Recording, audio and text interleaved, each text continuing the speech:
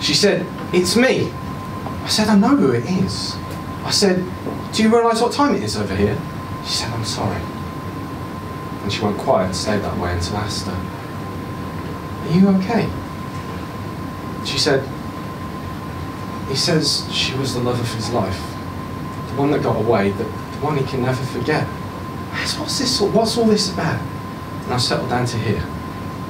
She said, "It's some girl he used to go out with years ago, decades ago.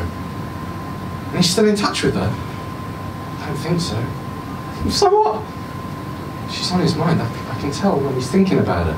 You know, Christmas, New Year's, her birthday, his birthday." "How do you know all that?" "I just know. There are some things you just know. He knows, she knows.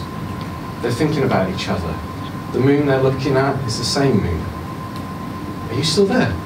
"Sure," I said. "And the sun that's setting for you is the same, I thought it was the same one that's rising for me." She said, "How can I compete with that?" She said, "She just sneaks into his mind. There's nothing I can do to stop her. And that's when I'm around. God knows what happens when I'm out. It doesn't seem to matter that she's so far away." I said, "She's not in the neighbourhood then? She's not turning up on your doorstep? They're not meeting for coffees or anything like that?" "No," she said. "She lives miles away, somewhere up north, where they used to live before he knew me." I said, "Look, he's with you, isn't he? That's what matters. He's with you and she's out of the picture." I said, "She's not even real anymore. She's just an image in his mind. She's just what he remembers of the past. I bet she doesn't even look like the girl he knew anymore, if it's that long ago." I knew that wasn't true, of course. I knew she would be just the same once he saw past the years. If they got to meet up again face to face, or they Skyped each other, or sent each other photographs, which, if it had been now, they would have agreed not to do, you know, after it was over, I mean. She said, "Are you still there?" I said, "Sure, I'm still here, babe. I'm still here." I said, "Look, are they texting each other?" She said, "I don't think so." I said, "Are they meeting up online?"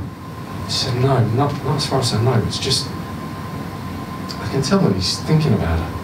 I said, "Look, it's just your fears, babe. That's all it is." I said, "I bet she can't even remember his name. I bet she never even gives him a single thought, and he wouldn't like it if she did.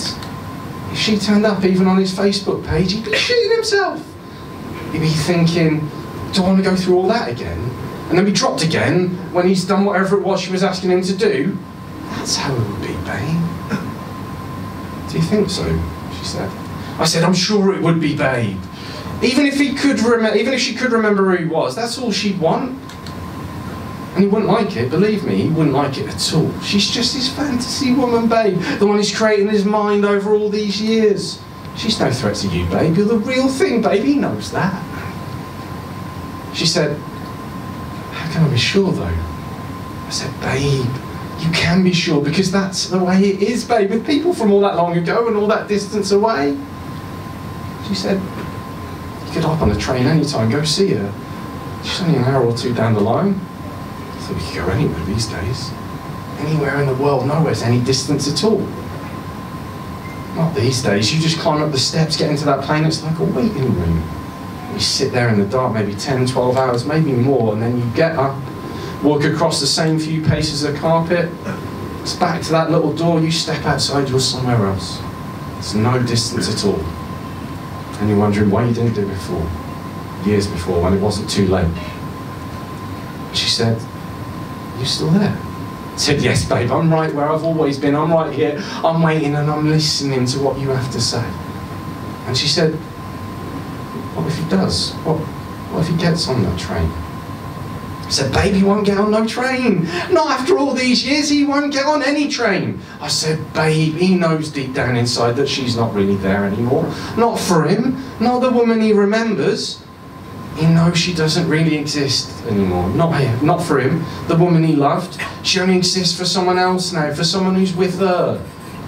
The way you are with him." She said, "Do you really think so?" I said, "I know so, babe. I know so for sure." And she said, "Thank you for that." I said, "It's all right." And she said, "You don't mind me calling, do you? It must be late over there." I said, "Sure it is, darling. So late it's early." I said, "But I never mind you calling. Any Anytime, babe. And she ended the call.